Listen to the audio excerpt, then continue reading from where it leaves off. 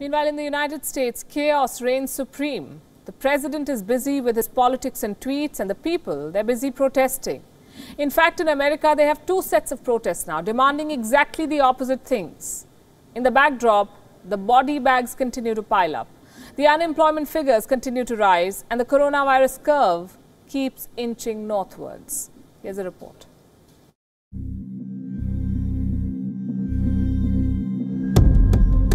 The country with the world's largest number of coronavirus cases, a stretched healthcare system, and the world's highest death toll. The United States is the worst hit by the Wuhan virus. But thousands of Americans are unconvinced of its severity. They are demanding an end to the lockdowns. Over 2,000 people took to the streets of Washington. The maskless protesters hit out at Democratic Governor Jay Inslee's stay-at-home order.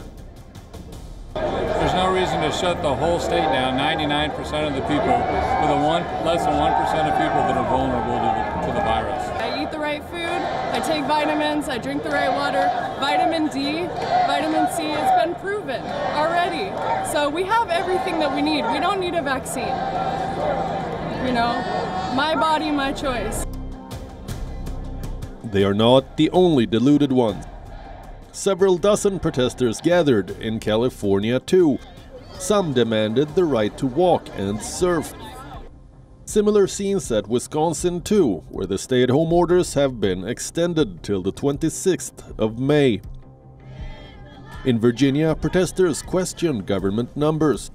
The numbers don't add up. We don't know about underlying conditions with the numbers reported.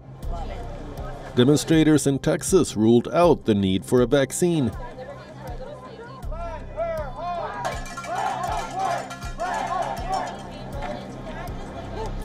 "42 of 50 American states have issued stay-at-home orders.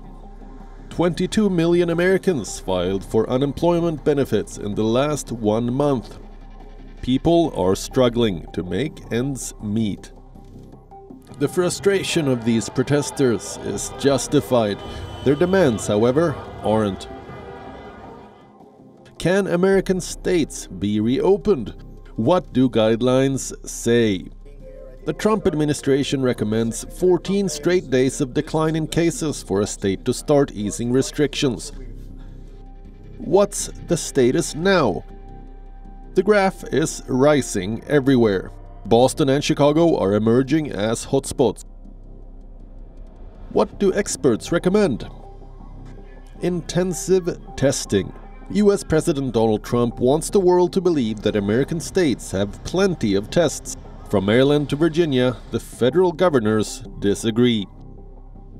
The White House clearly isn't doing enough. Inaction. Fake body bags were placed outside Trump buildings over the weekend. Demonstrators highlighted how every American is at risk. These are two sides of the American coin. Which side represents the majority? Most Americans disagree with those protesting against stay-at-home.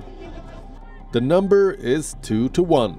Most Americans are concerned about ending lockdowns. This is according to a PEW survey. Bureau Report, WION, World is One.